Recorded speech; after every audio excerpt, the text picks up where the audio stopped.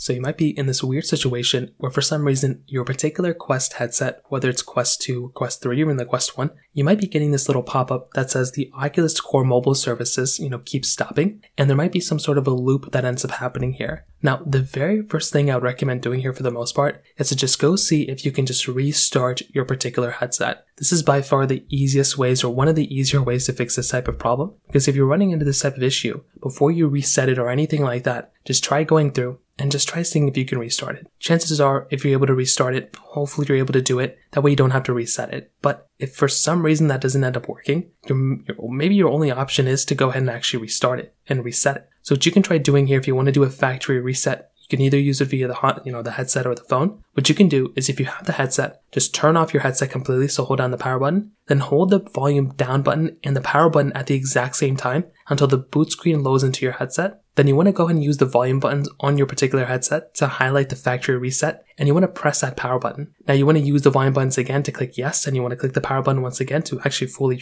factory reset it. Now this is going to delete everything from your particular headset. So if you've had a cloud backup or anything like that before, then there should be some sort of way of recovering some data. And if you have any games that you actually had to log in to an account, that data should theoretically be saved as well. It's not a guarantee, but it is one of those things that you can do as well. So keep that in mind.